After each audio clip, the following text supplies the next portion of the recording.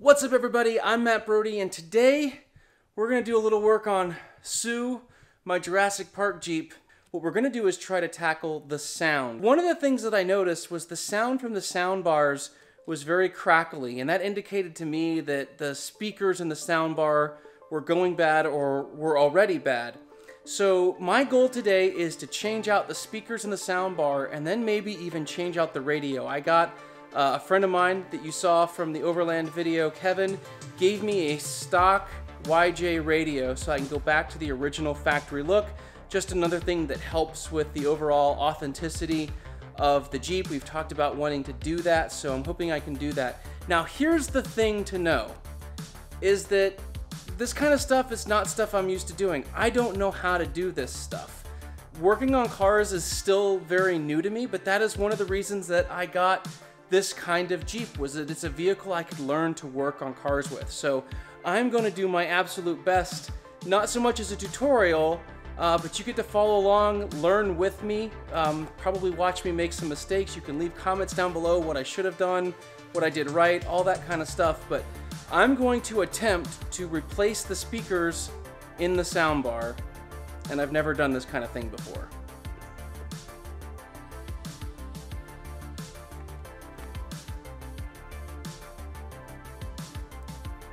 So I took the cover off of the soundbar and right away I can tell I was right. This is what happened. This is all the foam that went around the speaker that goes here. It has all dry rotted and just fallen onto the speaker grill. So yeah, this speaker totally trashed. So another big part of why I want to do this, even though I'm not comfortable with it, is to hopefully inspire you. This kind of stuff is out of my wheelhouse. It's out of my comfort zone. Car stuff in general, out of my wheelhouse, out of my comfort zone. But the goal is to hopefully figure out how to tackle it myself, to learn, and maybe inspire you to do the same thing. So if this inspires you, that's really the goal here. So I hope this does. So this is the old speaker, and these are the new speakers that I bought. They're made by Kicker. I searched Amazon and found what I thought would be a good pair of 4x4 speakers. 4x4 in this case meaning 4" by 4", so they're square.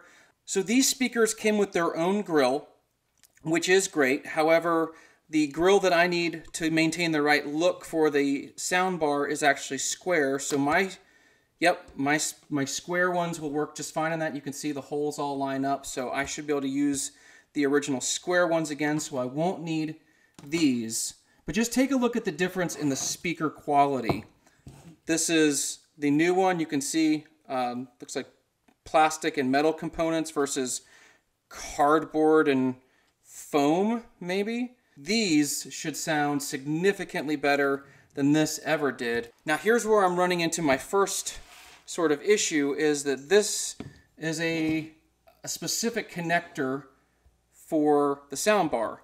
And this just has these connectors here. So I think my plan is I'm going to actually cut off the connector from the old speaker and wire it in directly to the new speaker and its connectors there. Here's what's a little bit interesting, and I called my brother because I was a little confused. The cables that I've got, the old wire is an all black wire and then a gray and black wire. And the new wires are an all gray wire and a gray and black wire. And in my head, the thing was to connect the two wires that were gray and black to gray and black and then the other wires. But the way apparently this actually works is that the black wire designates the ground. You can see that the original connector has a solid black wire and then a half black and half gray wire.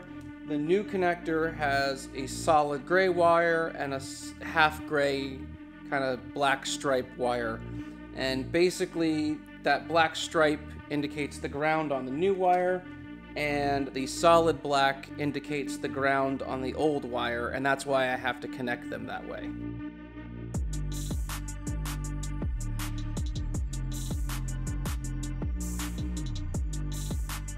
Okay, so now that's connected. And this should connect into a speaker like so. All right, so here's the moment of truth. I'm gonna plug this in, try to screw it all back together, and we'll test it. And if it all works, we'll do the same thing on the other side.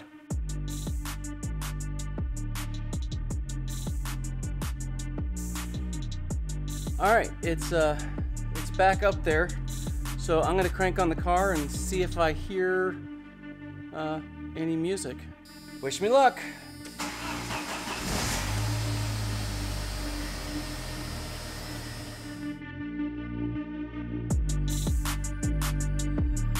All right, so I have music. I turned all the music off for this part because I didn't want to get any copyright strikes for anything that was on the radio, but I could hear the music, which means I did it correctly. So all I gotta do is duplicate that side now, and I'll have brand new, much better speakers in my soundbar. And I will have done it myself. And you can do this too, because it's really not that hard.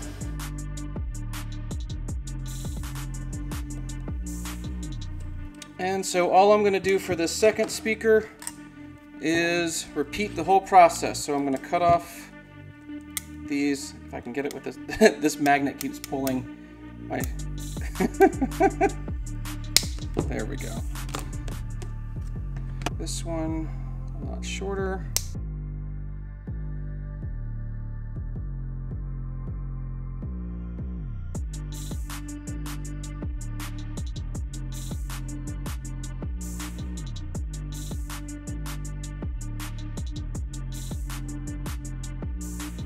All right, so that wasn't too bad. In fact, the hardest part of that second speaker was really just getting the holes lined up with the screws, because you're kind of doing it blind because I didn't take the soundbar off, and so upside down and blind, it's a little hard to get them lined up, but eventually got it. Didn't take too long. As you can see, it is really hot out. I think it's like 94 degrees outside, and South Carolina humidity is like 100.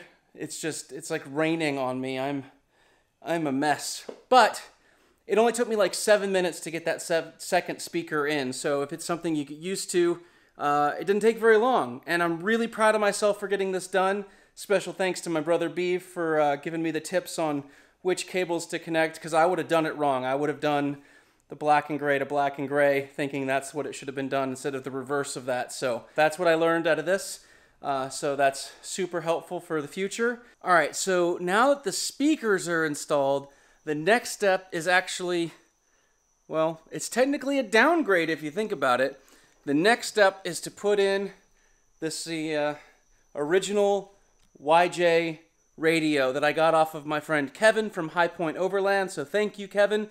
In my last video where we did the camping trip, you saw Kevin. One of the things that we did was switch out some parts. I gave him some YJ half doors, and he dropped off this radio to me.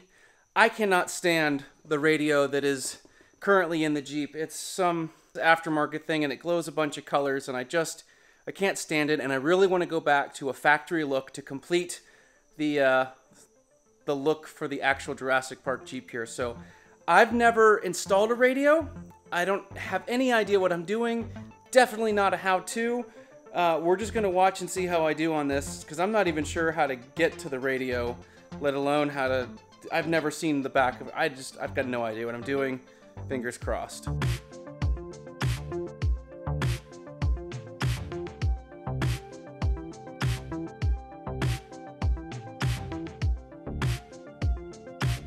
So one thing I've learned right away is to remember to take out the CD in the radio before you take out the radio.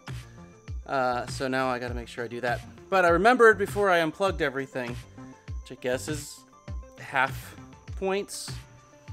I don't know. But yeah, take your stuff out before you unplug the radio. Pro tip. Alright, I was able to get the radio out. It took a little bit of fiddling. I wasn't quite sure how to get the connector on the back out. Let me show you the difference in these two radios real quick. So as you can see, there's a pretty big difference in styling from the original 1992 radio to this new Pioneer that was put in. The stock radio doesn't even have a tape deck, let alone a CD player. It's just a radio. There's literally nothing else to it other than AM and FM. In the future, I still may upgrade this radio to a nicer one that incorporates Bluetooth and things like that, that doesn't look so modern. It looks a little bit more retro. I've got one in my head that I think will work really well for this, so we'll see how that goes, but I may just end up with the radio, because that's all I really listen to anyway.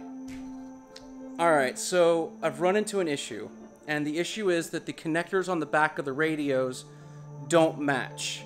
They're different connectors. Now, let me show you what's going on here, because there is some hope, but there's also some finagling that has to get done. So this bundle of wires all went into the back of the radio. Now this connector back here, behind the white, this is like an adapter. So that's the original connector way back there, and I should be able to plug it in to the radio. The trouble is, now there's these random wires here, these wires here that run into the new radio connector that I think bypass the old radio altogether. I talked to Beeve, who's my brother, who's my go-to for all things cars that I don't know, which is an awful lot. And basically we're gonna unplug the adapter, which should let me plug the stereo directly into the Jeep. And then we're gonna figure out where sound is not coming from, which is probably the soundbar. My guess is that all of that extra wiring is the soundbar wiring, and it was just because it's newer, was bypassed from the old connector and just put directly into the new connector, is my guess. So we're gonna have to see if that's true, and then if that's the case, we're gonna have to figure out what wires to plug in where. And I am feeling in way over my head, but that's the whole point of getting this Jeep, was to learn how to do this stuff, trial and error, testing my limits, learning some new things, and hopefully overcoming obstacles. That's what all this is all about.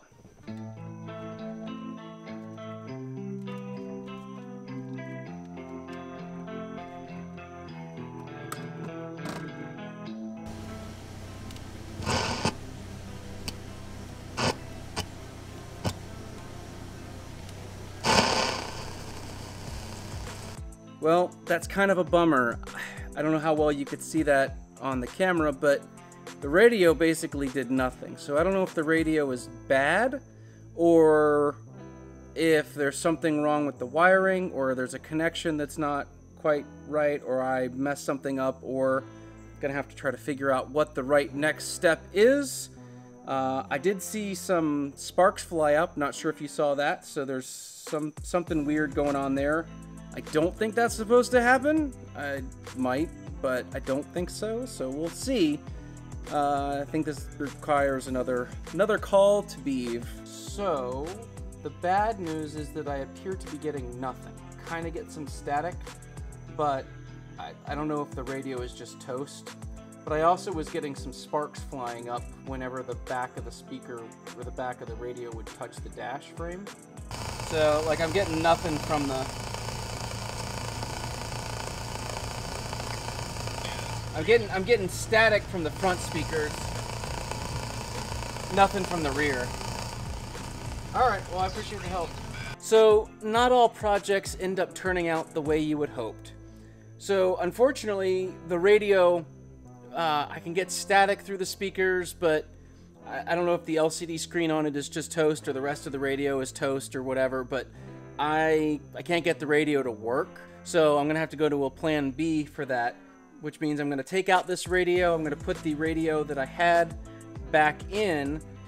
Anyway, that's going to be pretty much it. I'm going to put this thing back together, and I'm probably going to end up ordering a more retro style radio that has Bluetooth and things like that with it, so it won't look exactly right, but it'll look way better than the piece of garbage that was in here. So anyway, if you like the video, give it a thumbs up. If you want to keep watching more about what's going on with the Jurassic Jeep, hit the subscribe button. We're going to be at the Smoky Mountain Jeep Invasion, so if you're going to be there, hit me up. I'd love to see you. And until next time, God bless, keep us in your prayers, and we'll talk to you soon.